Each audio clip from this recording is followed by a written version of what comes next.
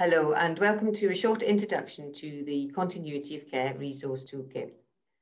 This toolkit has been made possible due to the support of the Health Foundation.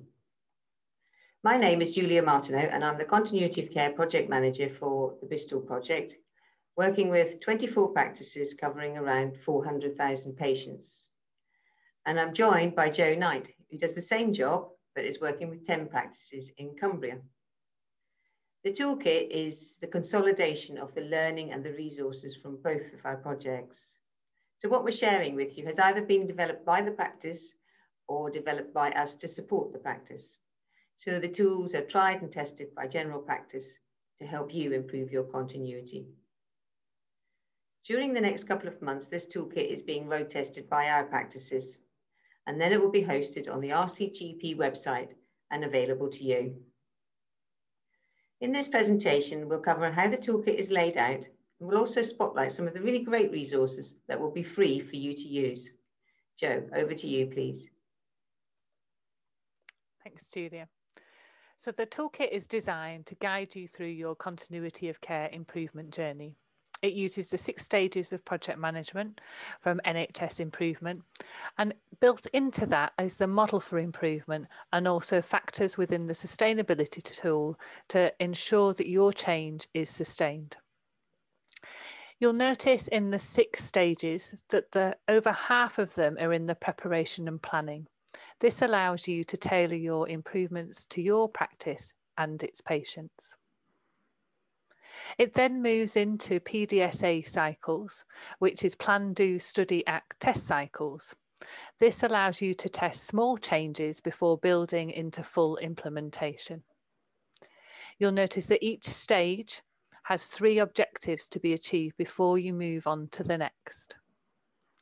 Now we know that no one practice is the same as another, and you'll all be in a different position in terms of your continuity of care journey. So we have this tracker that will not only help you to keep track of your progress throughout your journey, but can also help to indicate where best to start. For example, a practice who knows a lot already about continuity and has a feel for the levels and enthusiasm of continuity within their practice and knows where they might like to improve continuity of care, has obviously achieved stages 1, which includes the objectives 1A, B and C. So they would tick those boxes on there before moving on to 2A, which Julie is going to give you a brief introduction to. Thanks, Joe. So each of these slides are set out the same way. They repeat the aim of the step at the top, and then they give you some tasks that you might like to do. And to help you with this particular stage, we will ask you some questions, and they're just designed to get you thinking about your journey. And we also provide some resources. And again, you pick and choose the tasks, you pick and choose the resources that fit best with you. So in this step, you might wish to look at your NHS GP patient survey to find out how you're doing about continuity, or you might want to be a little bit more granular about it and do some of your own patient surveys. And if you do want to do your own surveys, we've got some samples for you to use. And we also include a tool that will help you to easily analyze your results. This is a toolkit that we think is jam-packed with resources that will be useful for you, and they'll be free for you to download. Joe and I know that working with the practices, one of the things they're very keen on at the outset of their continuity of journey is to know where are they now. They want to have some measures. There are several ways of measuring continuity, and we've included an explanation of each of those measures in the toolkit. But as well as explaining the measures, we provide 2 tools to measure continuity. From the Bristol project, we have a tool that's free to practices and enables you to measure continuity at a practice level and at a GP level. And it'll give you an ongoing monthly picture. The tool is very easy to use and practices run it when they want to. As a guide, the Bristol practices tend to run it around every 6 months.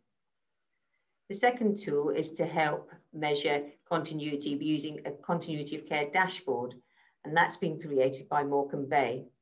The data extraction and the analysis is done on behalf of the practices and then is displayed on the dashboard in a really easy way of enabling a group or a federation of practices to compare their results and to monitor the impact of their improvements. There are also a number of tools that will help you engage with your staff and with your patients. We've got a guide that's been written by reception staff that will be useful for hints and tips. And we've got a set of tools to help patient participation groups with explaining to their patients why continuity is important. What else do we have, Jo? Throughout the toolkit, there are many resources that are based on quality improvement tools. We use these tools and explain how to use them at a very basic level if you've not used them before, and also how to apply them to understand the opportunities of continuity of care, but also efficiencies within there too. So from doing this project, you will also help to use these quality improvement tools across other projects and topics. For example, this is process mapping, and we explain how to map a process, but also what processes might be useful to map and what to look for. Other quality improvement tools include after action reviews, allowing you to reflect on what went well and what didn't go so well. And also things like fishbone diagrams to understand what prevents continuity of care at your practice. We have many tools and resources within the toolkit, but also some off-the-shelf resources that you can use. These are used often to promote continuity of care and help you to create a culture of continuity so that all the stakeholders understand and value it. Some of the off-the-shelf resources are displayed on the example on the screen. These include the continuity animation, which is a very short 1-minute video that you can use in your waiting room or you can display on your website. There's a leaflet for you to hand out to patients or again, download from your website. And there are many social media ideas for you to pick off and display on your social media platforms, all helping you to promote continuity of care. We hope that this gives you a flavour of what's in the toolkit, and you're looking forward to seeing it live on the RCGP website. It will be available in summer 2021. Thank you.